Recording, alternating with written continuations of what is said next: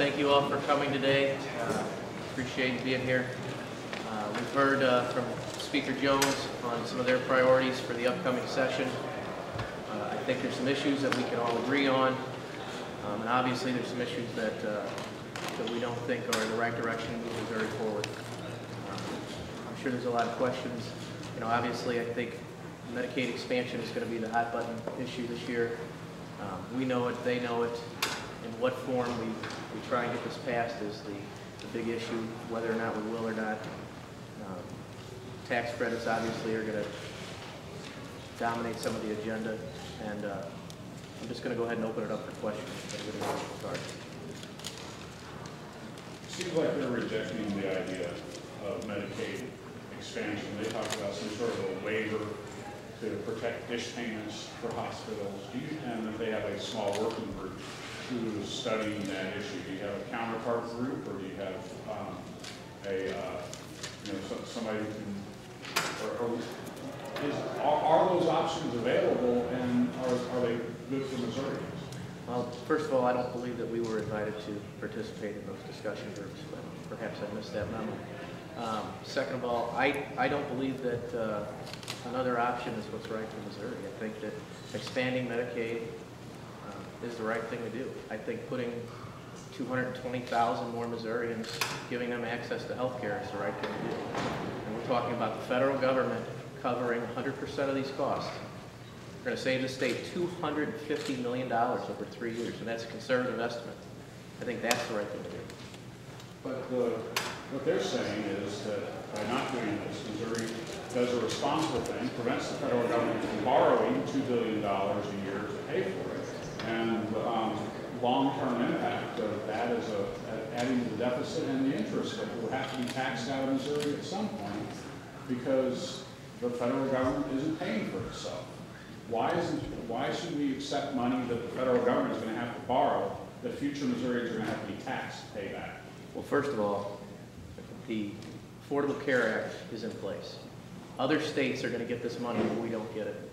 It's going to go to Illinois, it's going to go to perhaps Kansas, Iowa, we don't know. These are our tax dollars that we're already sending up. I understand the argument that Congress is not paying the bills. I believe the Congressional Budget Office, when they passed the Affordable Care Act, said that in the long run that this was going to save the federal government money. Given the Republican majority, how do you stay relevant this session? And how does your caucus stay relevant? Well, first of all, I think we are relevant. We will have to be the vocal opposition, but we don't want to just be the blanket thorn in the side. We want to be able to work towards a better Missouri. We want to put people back to work, but we want to do it responsibly. And if it means we have to fight tooth and nail for everything we get, then we're going to do that. We're not going to be walked on. We're not going to be put down. They do have a veto-proof majority. The last time there were veto-proof majorities in the House and the Senate, not a single bill got overridden, not one. So I think we are relevant. I think there's people on both sides of the aisle. It's going to be hard for them to come up with those numbers. If there's a veto override, there's no guarantee that they can keep their entire caucus locked up. One of the things that Speaker Jones and Pro Tem Dempsey have talked about doing some sort of income tax cut, possibly pairing it with other exemptions, or maybe getting rid of the sales tax exemption for internet sales. What's kind of your caucus's take on whether the state should pursue a tax cut or any of those type of things? Well, first of all, on the internet sales tax, I think that's been the right thing to do for Missouri for 9 years now. I think the study that came out that said we've lost upwards of, I think it was $94 million over the last 9 years. I could be wrong about that number. But obviously that's the right thing to do. We're hurting Missouri businesses who are trying to compete against these other states, buying their goods online and not have to pay the sales tax. Second, on the income tax issue, Missouri is already one of the lowest income states, tax climate for businesses across the state. Lowering the income tax, I think, is the wrong thing to do. The Speaker talked about having to fund public education. Well, if he's serious about funding public education, then why is he wanting to cut income taxes? Do you see a need to clarify far as filling a vacancy in the lieutenant governor's office? Is there a need to spell out how that would happen?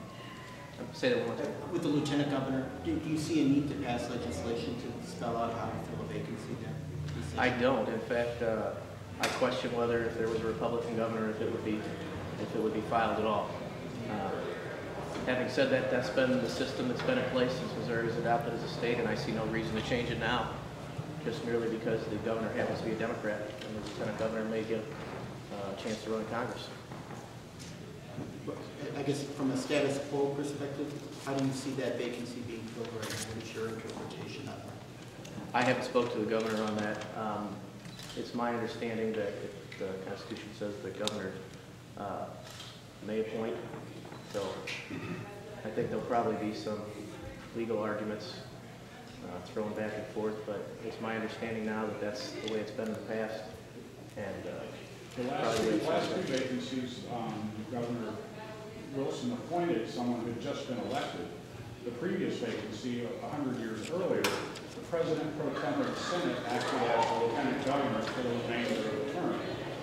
And the Constitution has not changed in directing how that's done. So we have two examples of how it could be done.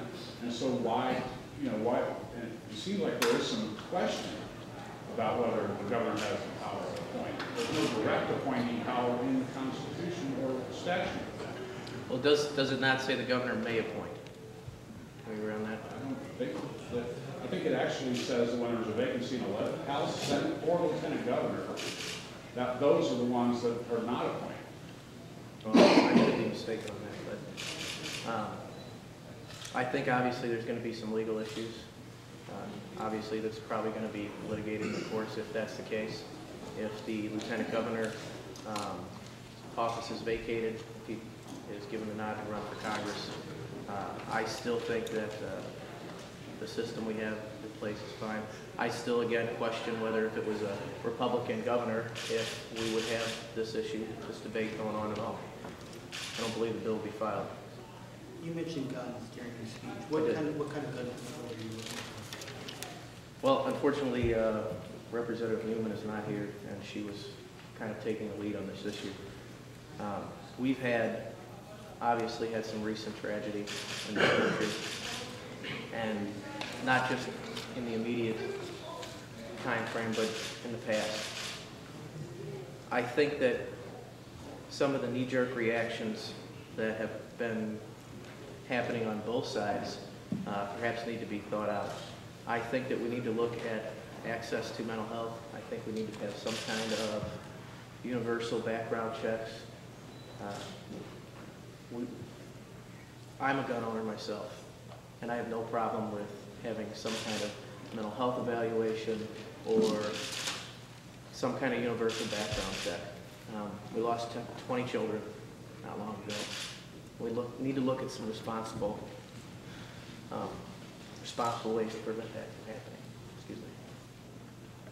There's one Democratic vacancy and there's one Republican vacancy in the House. Do you want the governor to call special elections for both of those as soon as possible, or would you rather have the Democratic one filled first and the Republican push 3,000 years from now?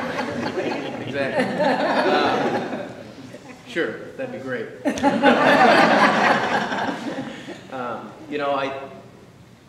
On that issue, I think that the Democratic seat, as you would say, has been vacant a lot longer. I would like the governor to call that seat. I'm in no hurry for him to call the other one. But let's just, all joking aside, let's be honest, that seat is open and those people need representation. So I think the responsible thing to do, whether or not we need the seat or not, is to have representation in that seat, in all seats. And on that note, I will say that we House Democrats, Representative Beatty and myself, we filed a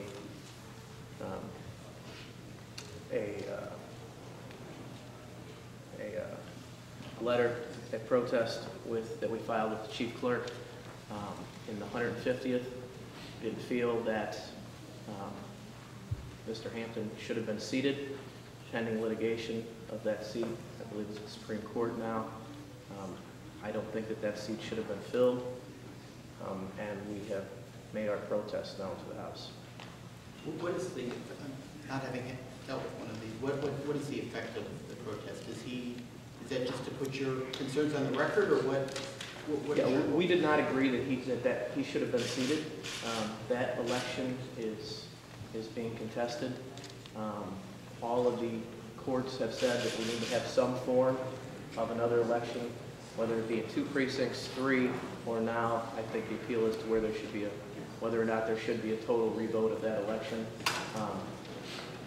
Mr. Hampton has never once said in the press, through any statement or not, that he doesn't disagree that there should be another election. The issue is whether or not it should be an entire state rep election or if it should just be in certain precincts. What I would say to that is, obviously everyone knows that there were voting irregularities, that mistakes were made, and that we need to have a new election. So I question whether we should have had that seat sworn in on the House of Representatives floor when we don't have a valid election. During the last session, when I guess you had 105, 106 Republicans, there were two instances where Republicans were still able to override a veto. It drops down to 108 either because, Tom Todd comes and wins, or because the governor appoints somebody else. Is there going to be any practical advantage of overriding a veto, or is it really going to depend on the individual issue? Well, I think it depends on the issue. Certainly, we both have ideological stances amongst our parties. If it's something that their entire caucus can get behind, then surely that's something that's going to happen, I think. But on some of these other issues, some things that were proposed, I think that you're going to have a lot tougher time. So I think again, it depends on the issue. Anybody else? Okay. Thank you all for coming. Thank you.